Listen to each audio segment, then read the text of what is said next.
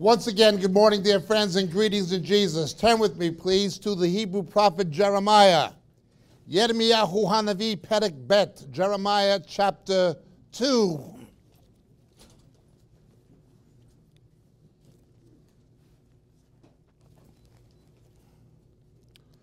One of the most incredible and important prophecies in the Old Testament, in the Tanakh.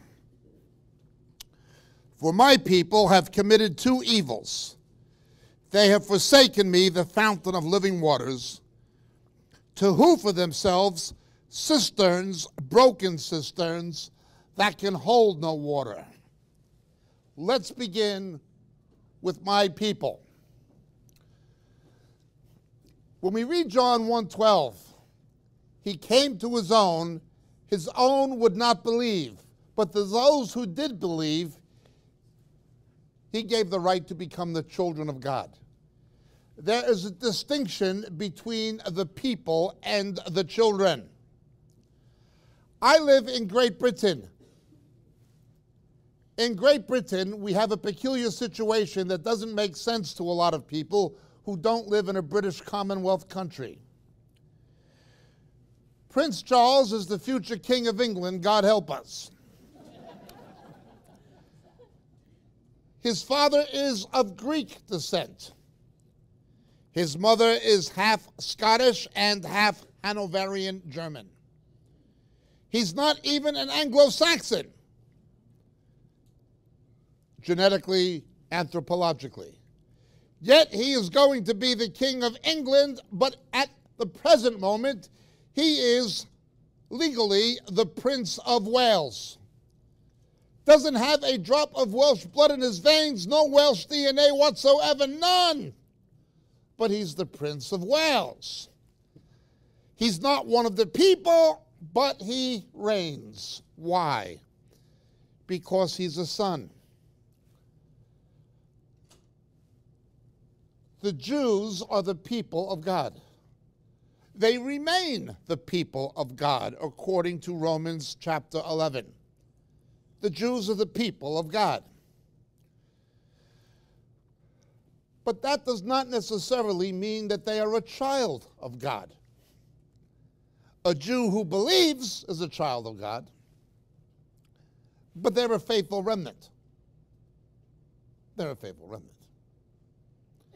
How can a non-Jew, how can somebody who is German descent, or Asian descent, or Hispanic descent, how can they co-reign with Christ in the millennium and be with God forever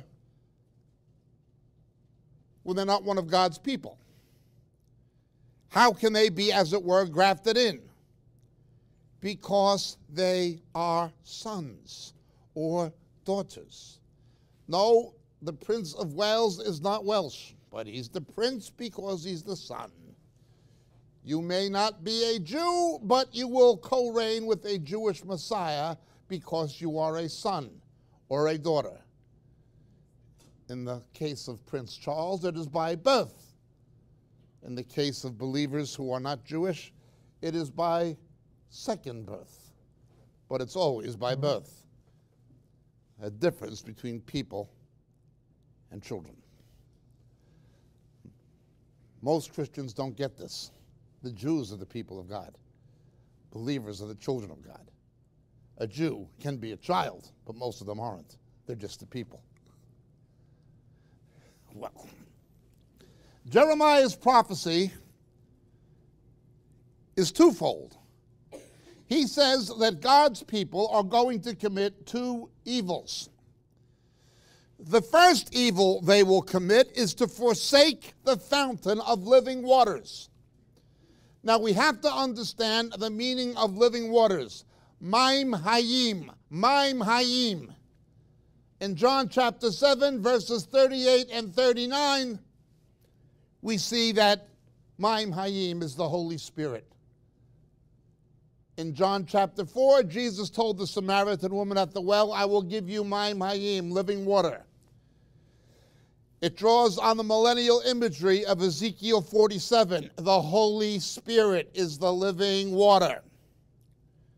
Now, when we look at John chapter 7, the background is something we teach about on our tape Simchat Torah, on our teaching recording, Simchat Torah. It is the Hebrew feast of Simcha Bet HaShoivah. Simcha Bet HaShoivah, described by Josephus and in the Mishnah, matching the New Testament record exactly and supported by archaeology. At present, the original pool of Siloam, Shiloach, is about 80% excavated, the very pool with the steps where Jesus would have walked. And leading from it up the city of David to the Temple Mount is the processional stairway where the Levites would have taken water containers in the Simcha Bet HaShoivah ceremony. It was a ritual, and brought the water containers up to the Temple Mount, singing psalms of ascent in the Hebrew liturgy for that day, the Machzor, for the feast of Simcha Bet HaShoivah, which was the Feast of Tabernacles. Hag Sukkot, the Feast of Booths. Singing the songs of ascent. No matter what direction you approach Jerusalem from, you're always going up. Let's go up to Zion, let's go up to Zion. Na'ale Tziona, Na'ale Tziona, Na'ale Tziona, Kiryat Melech Rav. Sing hallelujah, Shir hallelujah. You're always going up to Zion. Okay? I rejoiced when they said to me, let us go up to the house. You're always going up. Okay? And they carry, the Levites would have the choir singing these psalms of ascent, carrying the water and pouring it out on the pavement, on the Temple Mount, on the Gabbatha. And it was against this background in John 7 that Jesus says, whoever's thirsty, come to me, I'll give living water. But John 7, 38 and 39, this he spoke of the Holy Spirit. So the first evil, as we explain on the Simchat Torah tape, the next day after the seventh day of the feast is the feast of Simchat Torah, the joy of the Torah. The Jews are dwelling in booths this whole week, reading the book of Ecclesiastes. God's philosophy of life, Kohelet, the Megillah Kohelet. Don't trust in this life, it's all in vain. That's God's philosophy of life. Love God and keep his commandments. If you trust in this world and this life, you're going to be disappointed. It's all vanity. Vanity of vanities, says the preacher. You know, it's wonderful. In the Vulgate, it says, Vanitas vanitatem, omnia vanitas. Even the Catholics know it. It's all in vain to trust in this life. So it's against this background, Jesus says he's the one who gives the living water. He gives the Holy Spirit. This is not a new imagery. Remember the rock followed them, Paul says, and the rock was Christ, and they struck the rock, the water came out. He always gives the Holy Spirit, the living water, the Maim Hayim. Always him. The first evil his people, Israel, would commit is Israel and the Jews would reject the fountain of living water. They'd reject the Messiah. They would reject the one who would give the Holy Spirit. They'd forsake him. Only a remnant would believe. Their second evil, just as evil, to who for themselves cisterns, broken cisterns that can hold no water. They would invent another religion and pretend it's the same one. They would invent another religion and pretend it is the same one. That was the second evil. The first evil was to reject their Messiah, who would give the living water. But the second evil was they'd begin another religion. What is today falsely called Judaism is actually Rabbinism. Find another name for it. Talmudic Judaism is not Levitical Judaism. It is not Mosaic. It is rabbinic. It is not scriptural. It is Talmudic. It's not Levitical Judaism. It is a false Judaism who keeps the same name. Quite a thing. You keep the same name, you maybe even keep some of the same properties. But it's an entirely different religion that believes different things. Astounding. And the Lord said, this is a great evil. Once you reject the truth, you will follow a lie. Once you reject scriptural faith, you will invent an unscriptural one. Once you reject the real Messiah, you will cook up a different one. Ultimately, they'll follow the Antichrist. Israel will make a covenant with death, and if the real Jesus didn't come back and save them, they'd be exterminated. That's the second evil. One evil, two evils. 2 weeks ago, I was in an area of London, speaking at Woodbury Baptist Church next to an ultra-Orthodox Jewish neighborhood called Stamford Hill. Stamford Hill is where Hasidic Jews live. The people with the black hats and the peyot, the ear curls, and so forth. And they follow different rebbes, tzaddiks. They practice Kabbalah, mystical Judaism. They believe in numerology, reincarnation, all kinds of things that come from Babylonian Gnosticism that they call Judaism. They believe crazy things. They believe that God is the Ein Sof. He has no essence, only attributes. He's lost his identity, and they have to help him capture it again by capturing things called zooms, holy sparks. When you see them davening like this and twirling their ears, they're trying to capture these holy sparks so God can regain his identity. Now, these manifestations of the Ein Sof come from what Gnostics call demiurges. It's the same thing. This comes from Babylonian Gnosticism. This is Kabbalah. There's a cheap Hollywood version of it that the people who practice the real thing would make fun of. The Madonna version is not real Kabbalah. Real Kabbalah, you have to be a 40-year-old married Jewish male who's ultra-Orthodox. They wouldn't let Madonna practice real Kabbalah. These people are crazy. They believe crazy things. All kinds of things. They believe there was a Jewish Frankenstein called the Golem in Prague. And it always perverts Scripture. The origins of these things, again, are always in Babylon, always in Eastern religion. All false religion emanates from Babylon ontogenetically. That's where it comes from. We read about this in the book of Isaiah. Isaiah says, "My people are filled with influences from the east." From the east. Well, and they think it's Judaism. Dressing in these black suits, it doesn't matter where you see them. You can see them in Antwerp, Belgium, which is the diamond center of Europe. They're in the diamond trade. You see them in the Catskill Mountains in New York and Brooklyn and Mea Shearim in Jerusalem or B'nai Brak near Tel Aviv. You can see them in Stamford Hill in London. No matter where you see them, they're always the same. They live in a shtetl, like a Jewish ghetto from Fiddler on the Roof.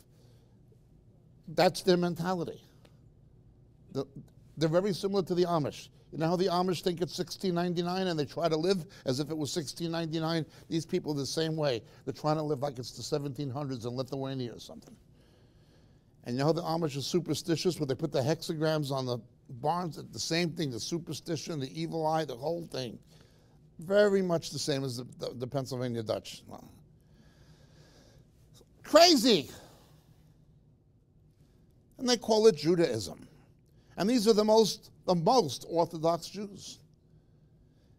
They run around with signs. We want Mashiach now. We want Messiah now. You see posters in Jerusalem. We want the Messiah now. Mashiach, Mashiach, Mashiach, yay, yay, yay. They sing it all the time. Well, they're going to get, having rejected the true Mashiach, the true Messiah, you know who they're going to follow. Jesus told us in John chapter 5, I come in my name, you don't believe me. If another comes in his own name, him you shall believe. They followed many false messiahs. When you reject the true one, you get another one. They followed Bar Kokhba in the 2nd century from a prophecy in Numbers chapter 6. They followed Jacob Frank and Shabbatai Tzvi, who turned respectively to Islam and Roman Catholicism. Then, in the 1990s, they said it was Menachem Schneerson, the Lubavitch rabbi from Brooklyn. When you reject the true Messiah, you'll get a false one. They have a vigil at the grave of Menachem Schneerson because they believe you can't go to God directly. You have to go through their rabbi called the Rebbe. He has the spirit of the Hasidic movement's founder called the Beshk, an acronym for Baal Shem Tov, and he's reincarnated in the Rebbe. But there's different sects of Hasidim. They fight with each other over whose Rebbe has the real spirit of the Beshk. Some of them tuck their trousers in, some put their curls on back of the ears, some in front. These are uniforms to know which sect they're in. Lubavitch or Satmar or Babov, they look the same to non-Jews, but when you understand, you know the Jewish community, you can tell who they're following. It's crazy, it's cultic, it's insane. And the history of what they've done is unbelievable. They widely believed that Shabbatai Tzvi was the Messiah, and they said, you must know the depth of sin to know the depth of redemption. Now that's the truth. Jesus, the real Messiah, he who knew no sin became sin. He took ours. It's the truth. But having rejected him, they literally went out at the behest of their Messiah at the time, and they had public sex orgies in the village squares in Poland in front of the presence of Gentiles to demonstrate they knew the depths of sin so that they would know the depths of redemption. That's how crazy they became. Utterly, utterly nuts. You'll see women, pretty young girls, for their wedding will shave their heads and wear wigs for the rest of their married life. All these traditions that have nothing whatsoever to do with the Word of God. Nothing! You can tell if a woman is married or not if she has hair, if she's had a shaved head or not. If she's been scalped, she's married. If she's not, she's single. There was a pogrom when Jewish women were being raped 300 years ago or something, or 250 years ago, so the rabbi told, shave the women's heads so they'll be unattractive to the pogromists. And so to commemorate these women, they all shave their heads to this. This is crazy. The things they teach in their yeshivas, their religious schools, are unbelievable. You have to have as many babies as possible. They have families, 8, 9, 10 kids. They breed like rabbits, because in case one of the kids is the Messiah, one of the boys. They tell yeshiva boys in their yeshivas, in their religious schools, masturbation is a sin because you might preempt the conception of the Mashiach, of the Messiah. This is how they think. This is how they think. They live in a different world than other Jews. In Israel, they look upon secular Jews the way they used to look upon Gentiles in the diaspora. Their neighborhoods are the shtetls, the ghettos, apart from mainstream Israel. And they think this is Judaism. All they have is a broken cistern. Even some of their synagogues on the ceiling have the word Ekavod, Ichabod, the glory has departed. It can't hold the Spirit of God. It's bankrupt. As I've explained in one of my recorded teachings, Talmudic Judaism was found by a classmate of St. Paul from the school of Hillel. It was founded by Rabbi Yochanan ben Zakkai and developed over the centuries from there. You look in the Torah, there's no synagogue, there's no rabbi.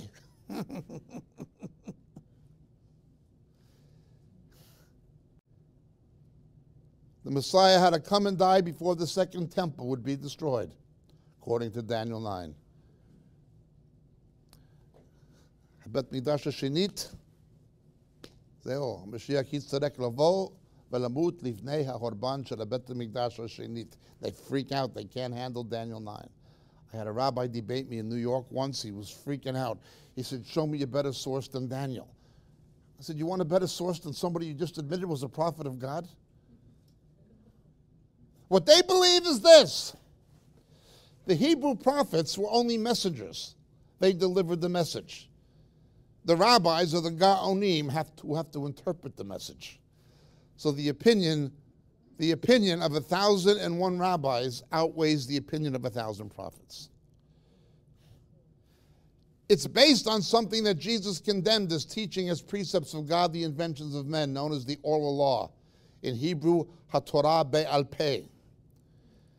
Well, you can easily demolish Talmudic Judaism with one verse. There is one verse that causes Talmudic Judaism to fold like a cheap suit. One verse. They say the oral law was given on Mount Sinai. It wasn't written down till late. It was written by somebody called Yehuda Hanasi in the 2nd century after Christ. But it was given on Mount Sinai through Moses. That's their basis. God gave it through Moses. Look at the book of Joshua, chapter 8.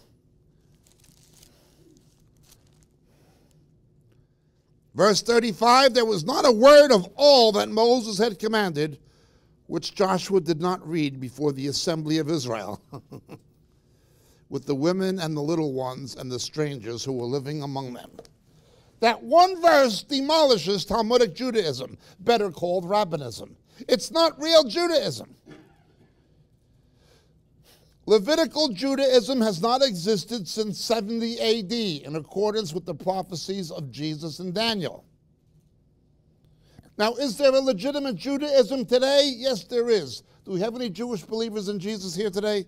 Any Jews who believe? Okay. A Jew. You want to see a Jew who believes? That's real Judaism. The natural branches of the church and the faithful remnant of Israel. Born-again Jews are, for this time in history, what the 7,000 who didn't bow the knee to Baal were for Elijah's day. They are the natural branches of the church. That is real Judaism, Messianic Judaism. That is scriptural, that is valid, that is true Judaism. The natural branches of the church, the faithful remnant of Israel, the believing Jews, that's real Judaism. The rest is a broken cistern, spiritually bankrupt. It cannot hold any water. It's Rabbinism. It's not Judaism. They might have got the properties. They might have got the name. They can call themselves Judaism, but when you read the scriptures, you see it isn't. They got a different Messiah. They got a different Word of God. They do teach the scriptures to little kids. They call it Chemish. They simply use the Torah, the Pentateuch, to teach little kids how to read Hebrew. They speak Yiddish as their main language. The way the Pennsylvania Dutch speak High German, they speak a dialect of German called Yiddish. Hebrew is for religious purposes, and they teach the little kids to read it by teaching the Torah is like see spot, see Jane run. That's the Torah to them. The real thing is what the rabbis say, the Talmud. It's a broken cistern. It's spiritually bankrupt. Look, find another name for it. Don't call it Judaism. You want to believe that, you can believe that. But please find another name for it. Call it Rabbinism. Please don't call it Judaism. The broken system. Well, that's the people. What about those who profess to be the children? Find me purgatory in the New Testament.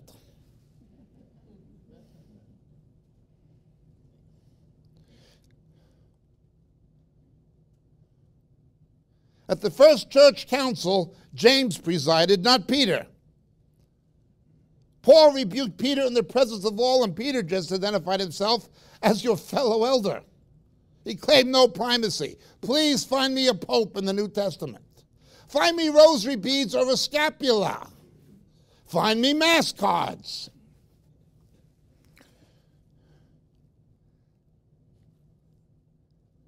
I can find mandatory celibacy, but St. Paul says that's a doctrine of demons. At least it's in there.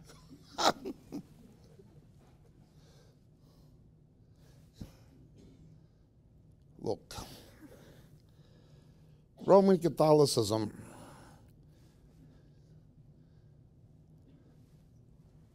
find another name for it. It's the pontifical religions of pagan Rome. Call it what it is. Don't call it Christianity. Find another name for it.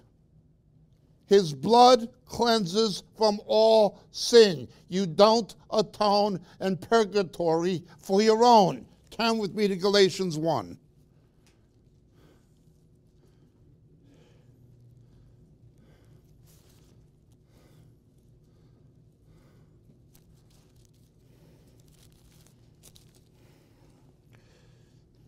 Verse 6, I'm amazed you are so quickly deserting him who called you by the grace of Christ for a different gospel, which is really not another one, only there's some who are disturbing you and want to distort the gospel of Christ. But even if we or an angel from heaven should preach to you the gospel contrary to what you've preached, he is anathema, accursed of God. If you believe you have to atone for your own sin in purgatory, or after you're dead, people can get you out with mass cards, you are accursed of God.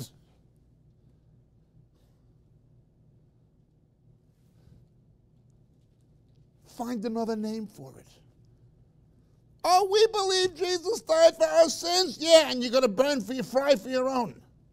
Why did he have to die? You're accursed of God. It's an accursed religious system. People who are in it are accursed. It's not what I say. It's a different gospel. It is a broken cistern. Having rejected the true Messiah, they get another one, a piece of bread and a cup of wine. The Eucharistic Christ. They say he returns physically transubstantiated. You reject the true Messiah, you get another one. They too will follow Antichrist. Guaranteed. They've got their broken cistern. Broken cistern. Can't hold any water.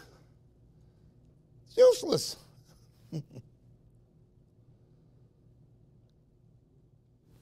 That's not the worst. Liberal Protestantism is worse. You read a Roman Catholic theological book, they're usually written by Jesuits, and the author has S.J. after his name, Society of Jesus. They'll always be imprimatur and have an islet obstat. At least officially, you will not find a Roman Catholic theologian denying the historicity of the resurrection or the virgin birth. You go to Yale Divinity School, or any one of those institutions, you'll find plenty of liberal Protestant theologians who don't believe in the historicity of the resurrection or a literal virgin birth. Mainstream Protestantism is worse than what it set out to reform. They've got a historical Jesus who's some kind of a social reformer. Period. End of story. You reject the true Christ, you've got another one. They draw a distinction between the Jesus of history and the Jesus of faith. That's what liberal Protestantism teaches. The one who walked on the water, that's the Jesus of faith. This other guy who was just a social reformer and stuff, that's the Jesus of history. They've got another Christ. They've got another religion. The World Council of Churches. Okay, that's what you want to believe, or I should say that's what you don't want to believe. That's up to you. But find another name for it. Find another name for your broken cistern that can hold no water. It doesn't matter. Take your pick. The Eastern Orthodox tradition teaches theosis. God becomes one with man so man can be one with God. So far, so good. You achieve this by praying through an icon, which has a metaphysical power and property to enter the spiritual realm through a graven image. Oh.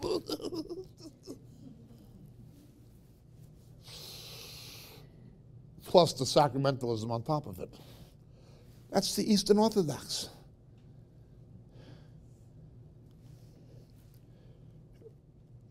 That's your religion, that's your religion. But don't call it Christianity. You shall not make a graven image of anything in heaven above or earth beneath. You shall not bow down to them or serve them.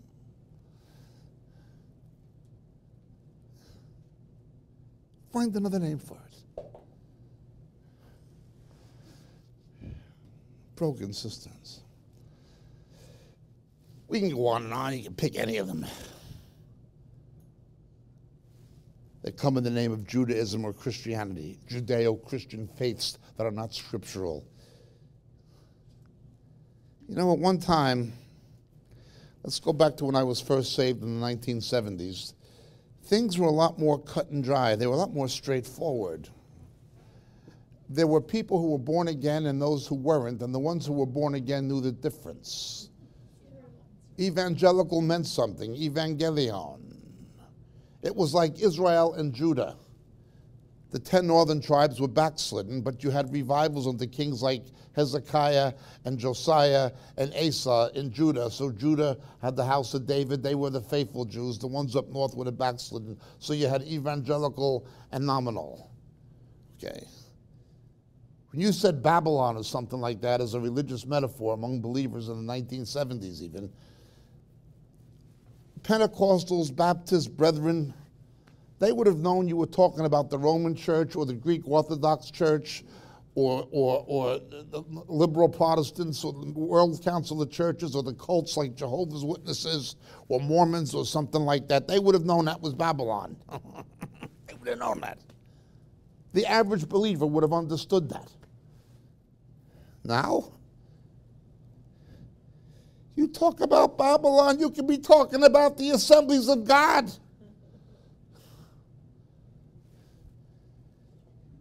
You ever seen film clips of what they did in Pensacola? They're as nuts as anybody. They've done the same thing. They hijacked the name and took the properties. It's the same thing as the Jews. They took the name and the property, but they're a different religion with very different beliefs than the early Pentecostals.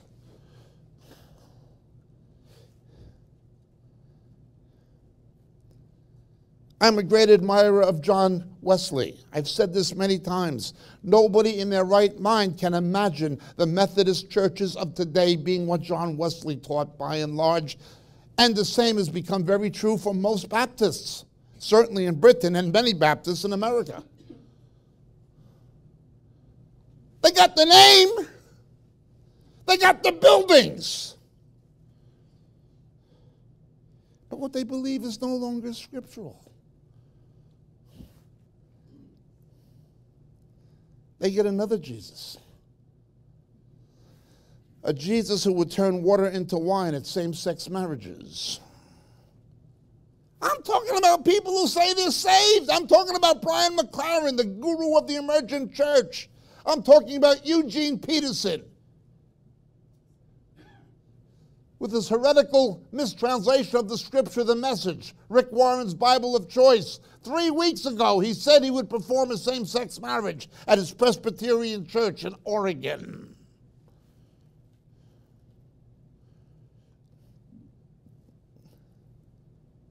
Yeah. Tony Campolo and his son Bart. Jesus would perform a same-sex marriage. He'd change water into wine at a gay wedding, a lesbian one. Look, Tony Campolo, Brian McLaren, Eugene Peterson, if that's what you believe, that's what you believe. But please find another name for it. Do not call it Christianity, and please do not call it evangelical Christianity. You do not believe the evangelion. You have a different gospel and a different Jesus. Your church is a broken cistern. The Spirit of God is not in it anymore. You've committed 2 evils. You've rejected the real Jesus. And you made cisterns, broken cisterns that can hold no water. Look at what has happened to Calvary Chapel in Costa Mesa. Look at what has happened to the Grace Brethren. They're all going.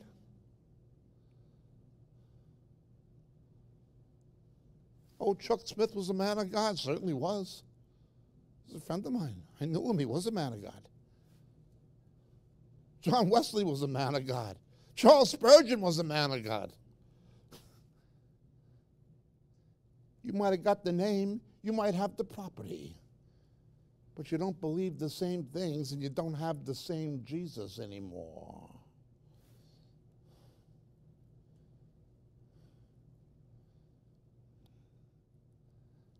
I talked about this, perhaps you've heard me say it. I was just in Australia 3 weeks ago, home of Hillsong. One financial and sexual scandal after another. Islam is the same God as Christians and Jews, the rest of it. They had their women's conference in New York. Jesus comes out dressed like the Statue of Liberty in female drag with the crown, instead of the crown of thorns, the crown of Lady Liberty, and they're singing the Frank Sinatra song, New York, New York, that's worship. Then they bring out the naked cowboy. A guy standing there on a platform, choreographed with pyrotechnics, all these 2,000 to 3,000 Christian women clapping and cheering, the naked cowboy, and he's standing there with cowboy boots, a guitar, and a cowboy hat. And they call this worship. He was the youth minister of Hillsong, New York. When they asked Carl Lynn, the pastor of Hillsong, New York, or they asked Brian Houston's wife, Bobby, who was the keynote speaker, about this, oh, God, you wouldn't believe the double talk. It was choreographed. It was pre-planned. It was pyrotechnics.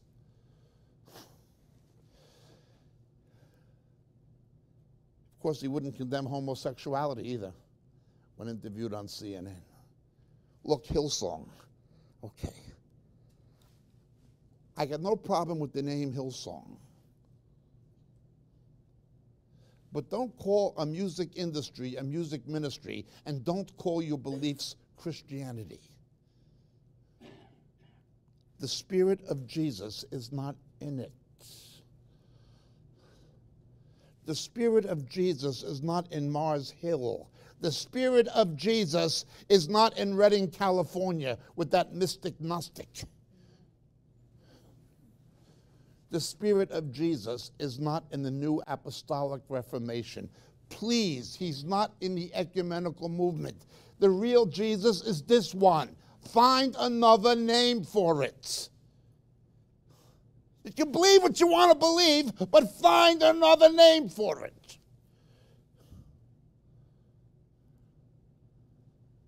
My people have committed 2 evils.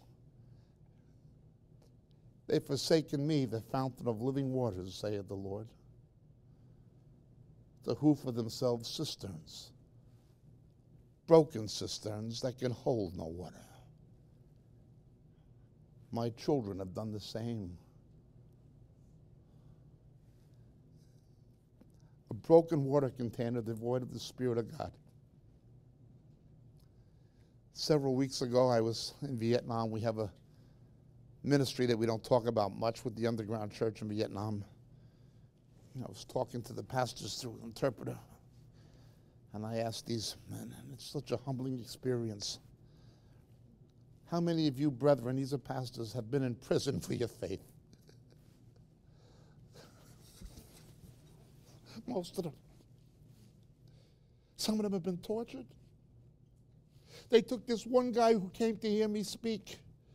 They arrested him for 18 days, knocked all of his teeth out so people would see what would happen to Christian pastors.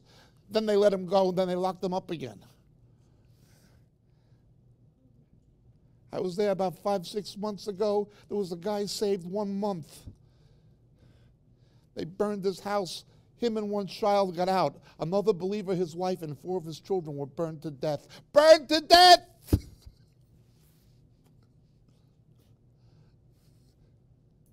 Don't tell them about pre-trib rapture. They're in trib. But you know what?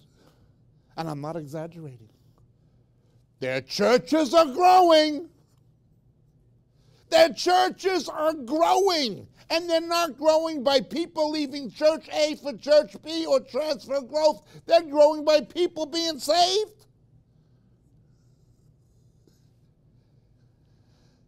I was at a meeting one time over there.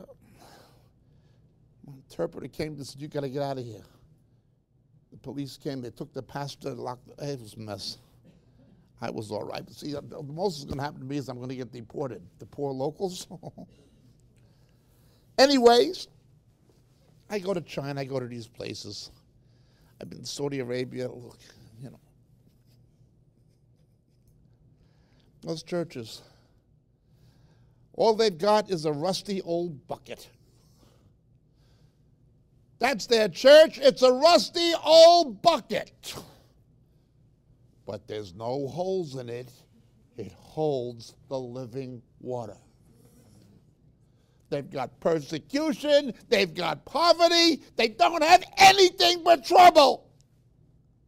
But they've got the real Jesus. They've got the real living water.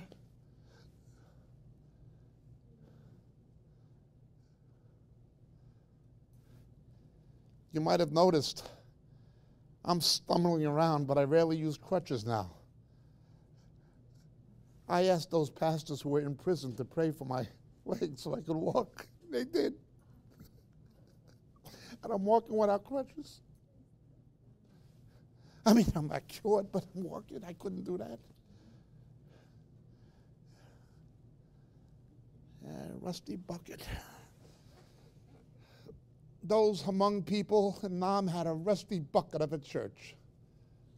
Poverty, persecution. They had nothing but trouble. A rusty bucket of a church. But it was filled to the brim with the living water. They didn't lose a drop. There was no holes in it.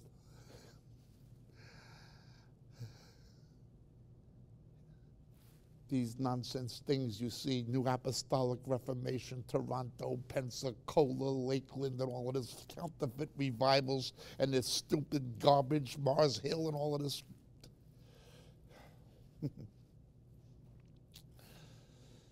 All they've got is a broken cistern.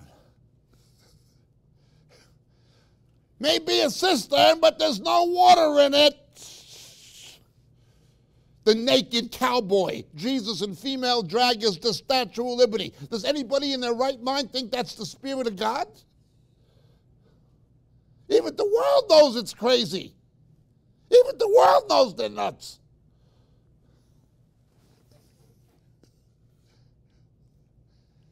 Yeah.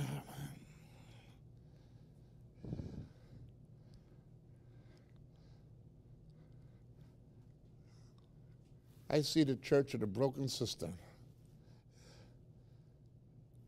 But I testify to you before the Lord Jesus, I have seen the church of the rusty bucket.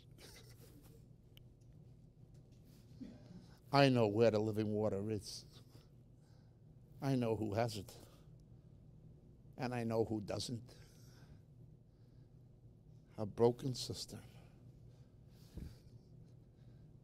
My people, my family of Israeli Jews, I grieve over the unbelief of Israel. I grieve in my soul every day for the unbelief of Israel and the Jews. Not a day of my life goes by where I do not grieve in my spirit for the salvation of Israel.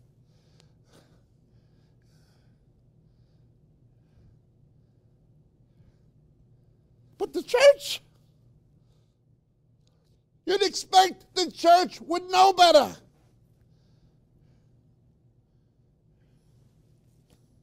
At least the New Testament says, because of Israel, it's supposed to. Look at 1 Corinthians 10. Verse 6, these things happened as examples to Israel for us, so we would not do the same things.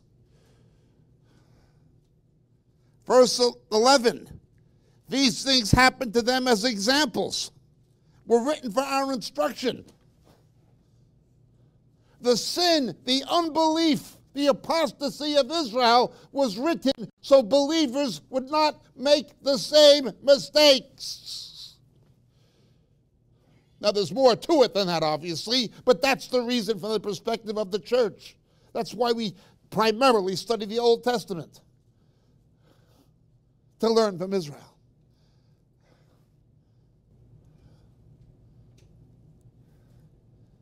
Well, his people did it, and his children have not turned out to be too much different or too much better. Quite a thing. The church of the broken cistern, the church of the rusty bucket. I have seen both. I've pointed this out many times. I have met true believers, true Christians in Ohio. I have met true Christians in Australia. I have met true Christians in Great Britain, in New Zealand. I've met true Christians in Europe and in Canada. I've met true Christians in many countries. But if you want to see true Christianity, come with me to China. Come with me to Vietnam. Come to me to the slums in the Philippines. I'll show you real Christianity. I'll show you the book of Acts. All you're going to see is a rusty bucket. But what's in it is the real deal. They don't need counterfeit revivals based on hype and manipulation. They've got the real thing. It's the way it is.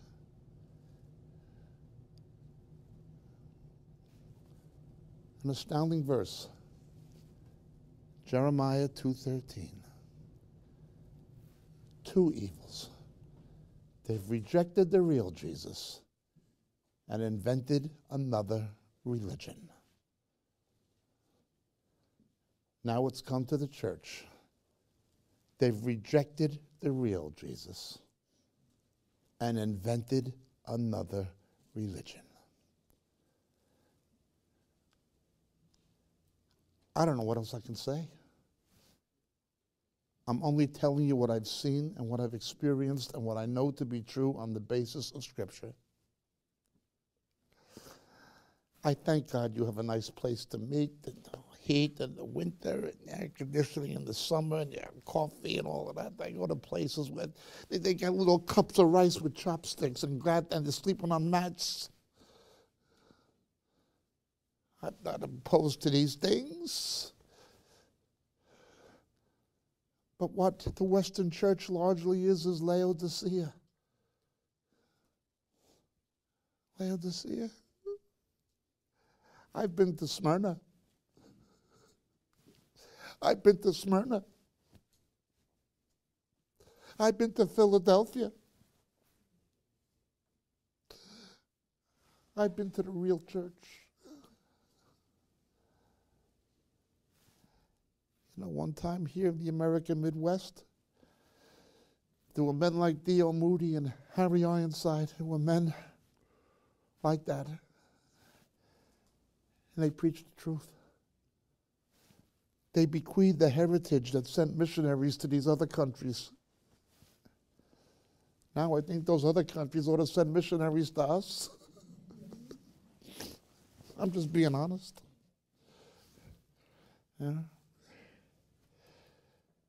Broken cisterns. Now, I'm not saying that that is this church. I'm not saying it is every church.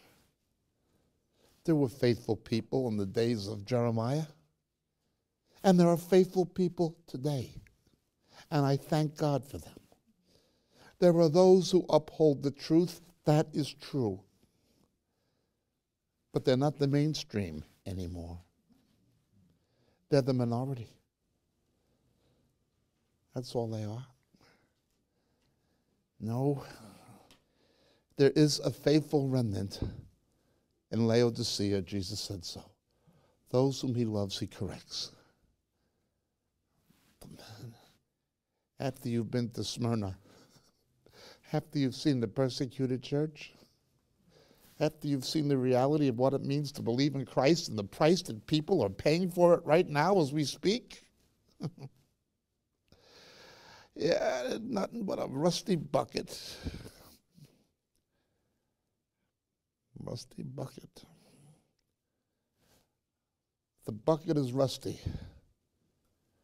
but the water is real. God bless.